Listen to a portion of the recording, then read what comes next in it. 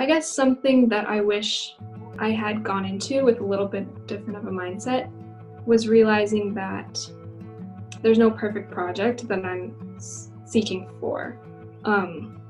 With the Watson, there's so much freedom, but with all the freedom can come a lot of doubt. And so oftentimes, especially at the beginning, I found myself doubting where I was, what I was doing, because everything's up to you. You're deciding where you're going, what you're doing, when it's time to leave. It can be really overwhelming. But by the end of it, I realized that everything is an important part of the process, even the countries that, don't yield as much as you would like, or the places that seem like it's not going well. I still learned a ton, and it was an important part of the process.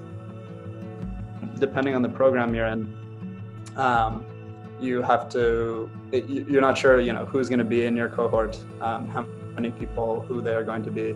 And, so mine was like, for the Hindi and Urdu, there was like a lot of people, but many of the people were in the Hindi program. So I ended up with a really small group of people, about 6. And so these were the people who you're kind of on like this spaceship, because you're not connecting to everyone else quite as much as you are to your people. And so this was kind of an interesting experience of being with a really small cohort. But so I think knowing that in advance is good. Oftentimes, I think with government work and really being inside a federal agency, sometimes when you're outside of that DC bubble, it's quite hard to get that exposure and the connections that you need.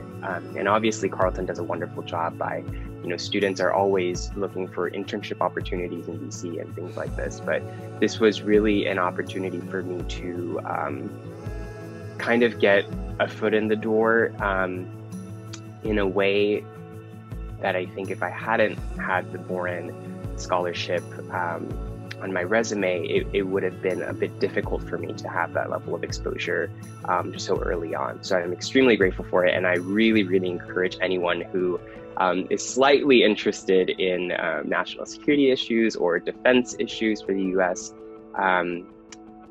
to apply to this scholarship because it's an amazing time and it really teaches you a lot about, yourself, but also the United States. But I think what would have been helpful for me is I assumed all the people on the program would have, studying at Queen's University Belfast for these 4 weeks, would have come through this Fulbright program, and that wasn't the case.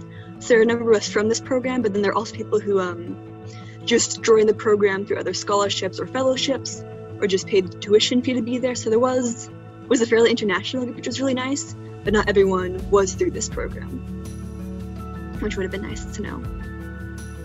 I wish that I also had known more about the school and reached out to more people at the school, but I think, especially when I first applied, I was sold just by the website. I was so excited about the program that it wasn't the biggest concern on my mind. I would recommend that people reach out to current students at the school, ideally in the same degree program, that whatever person who might be looking at a Fulbright scholarship, whatever program they want to go into.